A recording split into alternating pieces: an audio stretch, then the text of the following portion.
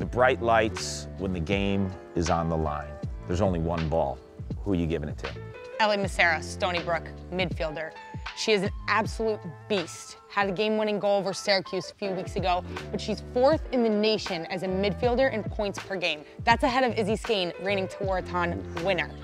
Absolutely unbelievable as a Dodger. She'll come up with draw controls on the circle. She'll push transition.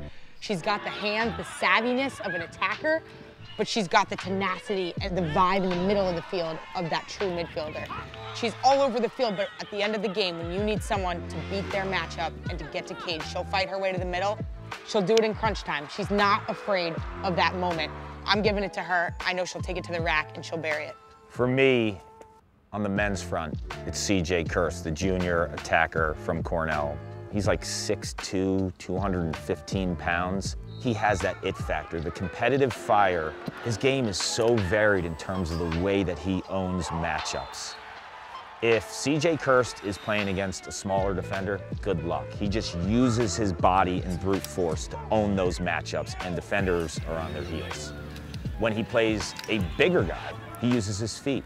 He kind of flows like water. He's the biggest matchup nightmare in college lacrosse because he has speed, he has strength, but he also has, and I think this might be his greatest attribute, huge heart. Like, that kid wants the ball, he wants to win for his team, and the competitive fire and juices, like, you see the emotion on C.J. Kirst. And you can tell when they celebrate as a team. Yes. He galvanizes that group, he's a leader, and that energy seeps into the rest of them.